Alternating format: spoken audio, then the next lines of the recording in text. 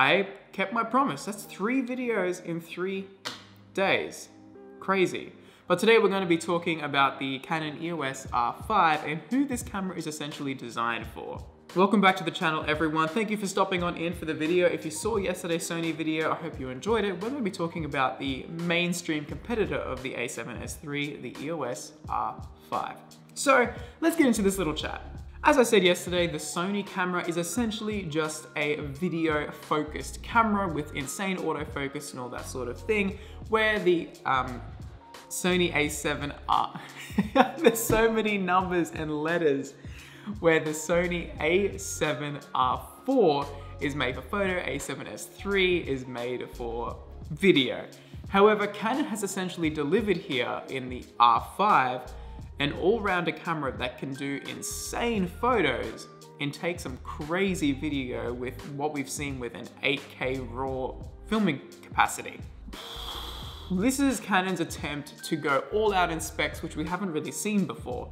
And it's great. It's a really good step in the right direction for Canon, and I think this camera is going to sell just as well, if not better, or it doesn't matter. It doesn't matter how well it sells, but I think it's going to be a hit. It's going to have to do a bit of fine tuning. You need to keep into consideration that any negative reviews because of overheating or IBIS wobbles or any of that sort of thing, it's just because also these people who are doing these reviews are doing reviews on, they're not the final product.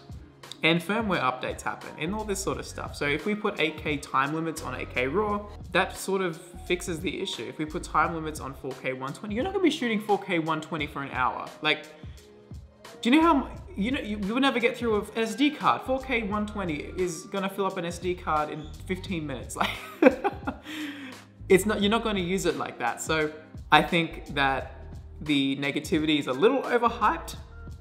Just personal opinion here on my little bit of knowledge here, but I'm going to talk about who the Canon R5 is made for. Canon has always been, at its core, a photography company. They have always delivered in their DSLRs for good photography cameras, where their cinema line cameras have obviously been for cinema. This is their first step to try and bring their cinema grade quality into a small mirrorless, compact body, and it's going to be insane.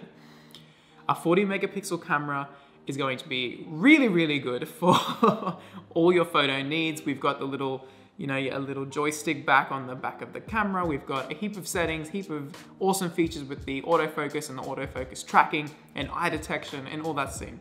It's gonna be an insane photo camera. However, the video specs is where a lot of people are here now, because video has become a really, it's just the way of the world at the moment. Video is how we create content now, and cameras need to be able to deliver here, and they have.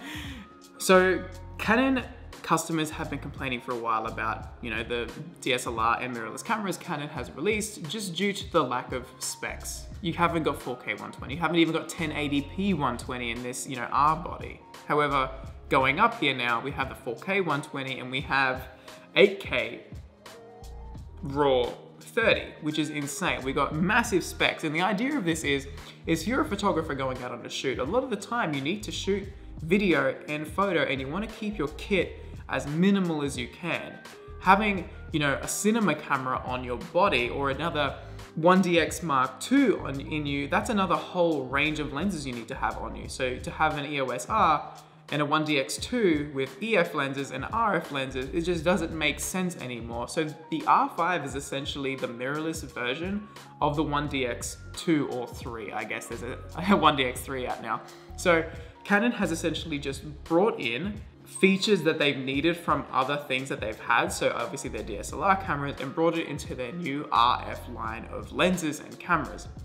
You don't want to be carrying, as I say, a 1DX Mark III, 2 EF lenses, and then an R5 and 3 RF lenses, because you get much better performance with the RF lenses on the R bodies without adapters and all that sort of stuff. So this is where this new R5 lands, and I think it's going to be a hit of a camera. It's a beast, and that is essentially who I think it's made for. So the photographers who are coming from the DSLR range, photo and video, that can really flourish and make better content with their new mirrorless cameras.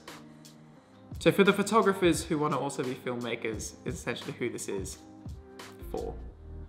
And then that was a short video today. I'm just looking at the timer on the side of the camera here. 5 minutes, quick little edit. Well, I'd like to see what you guys have to say and what you think about the R5 and the EOS.